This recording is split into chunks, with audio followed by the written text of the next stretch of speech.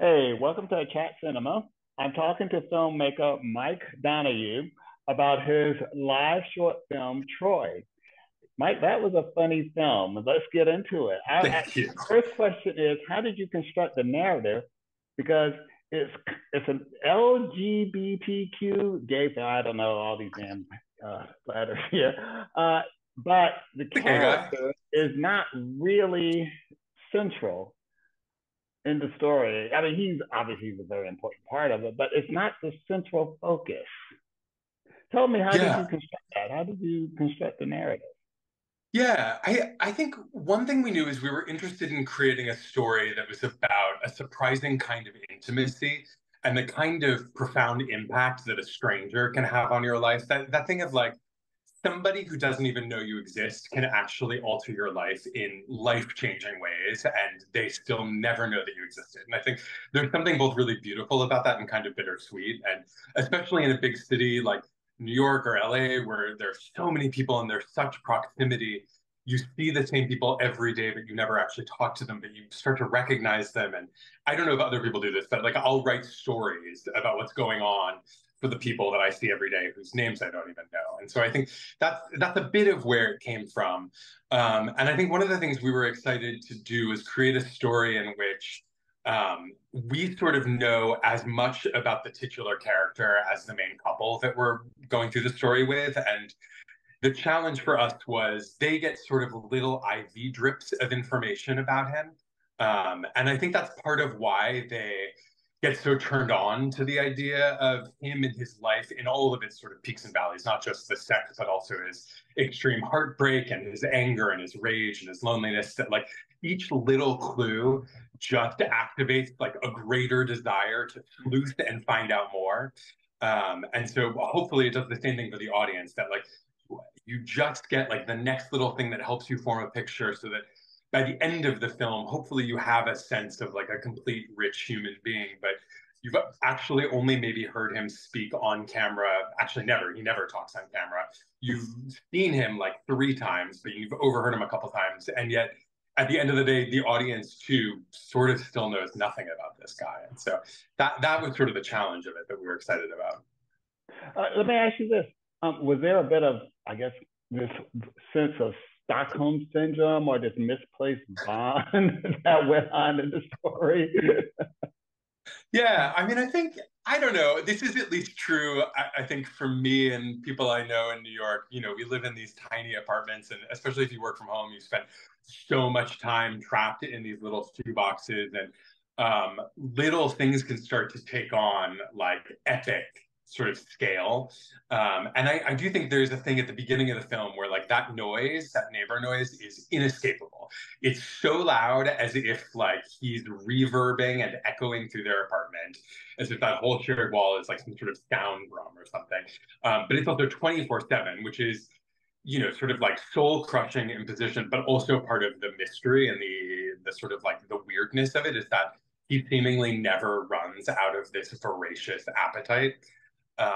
And I do think because it becomes kind of all consuming for them, when they start to get curious about it, and instead of being irritated or annoyed about it, they start to lean into like, who might their neighbor be?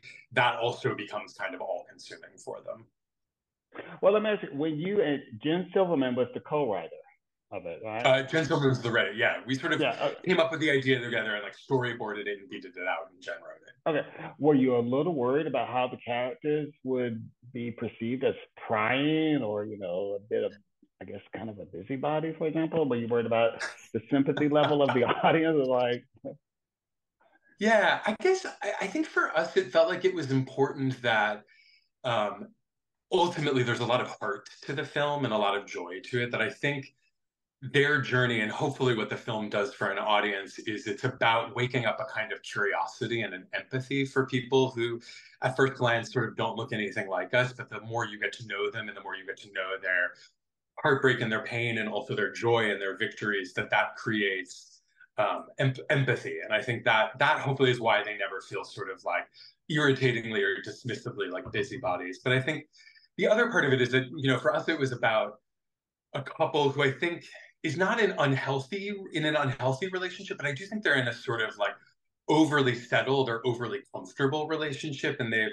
started to kind of like give into the routine of eating dinners on the couch, not speaking to each other, and they sort of live their lives in like a very narrow bandwidth of experiences. And I think one of the great gifts that Troy gives them is he kind of wakes them back up to the highs and lows of life's experiences, and also kind of like reignites their curiosity and their passion for being in the world, for people in the world, for each other. He gives them something to share as a shared passion. And so I think because hopefully he feels like such a gift to the two of them, and that is so genuine and so real, hopefully that also is something the audience can connect to.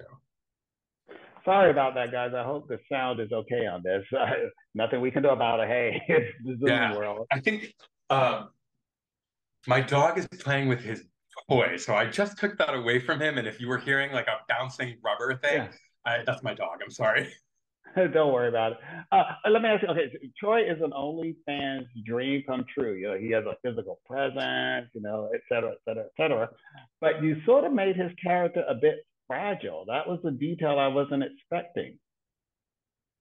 Yeah, it I think we were excited to create, and I think I so often am in stories that I'm drawn to, create a set of assumptions that an audience might have about somebody, and then constantly sort of defy those assumptions, break them down, show you a different facet of that person that you didn't think this guy in that body in that elevator with her is going to have such vulnerability and be so comfortable with his vulnerability.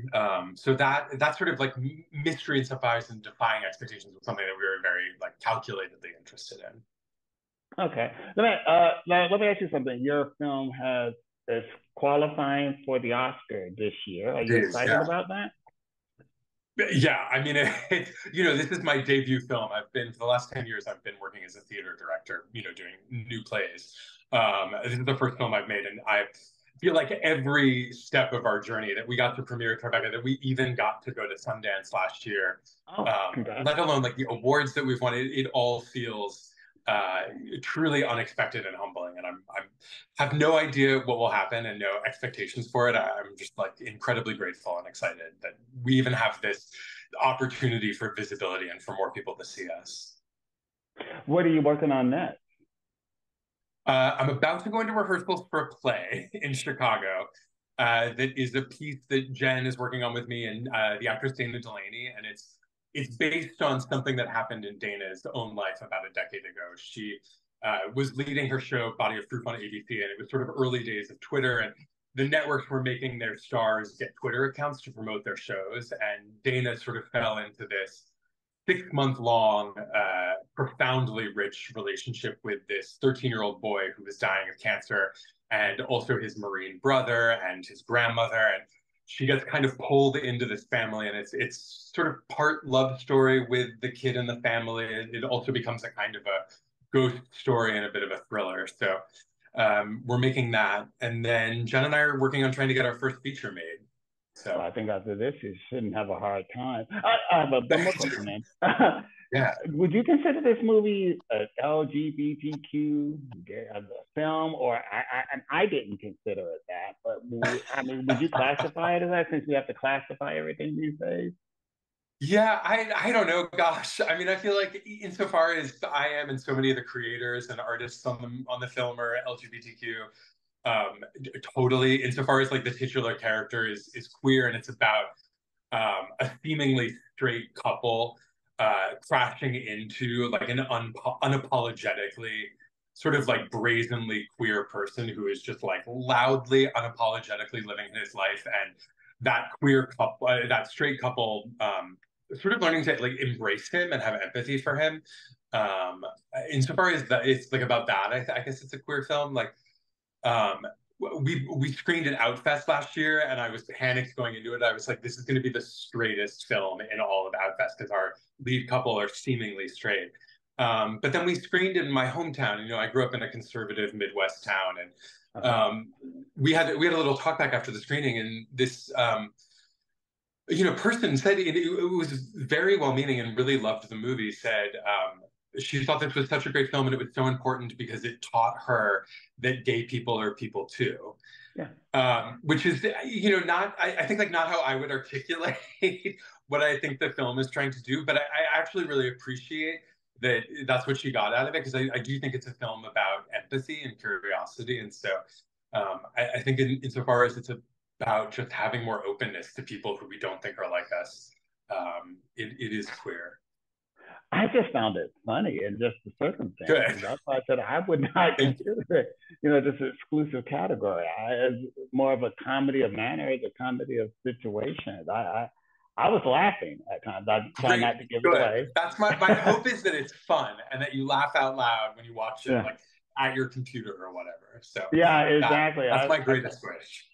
And that's why I found it funny. Congratulations. I hope you go very far with it and all your Thank, other future endeavors. thank Thank you you. so Thanks much, for talking to me. Michael. Yeah. Thank you.